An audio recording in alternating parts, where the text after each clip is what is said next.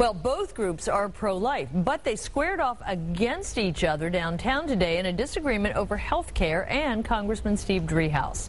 A group of women called the Susan B. Anthony List protested Congressman Driehaus and his vote in favor of the new health care reform law.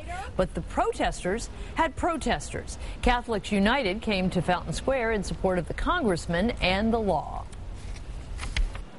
Susan B. Anthony List and pro-lifers around the country were very concerned that the health care legislation contained taxpayer funding of abortion. They're saying that the legislation, the health care reform, is going to pay for abortions. And that, in my opinion, and in the opinion of many experts, is not true.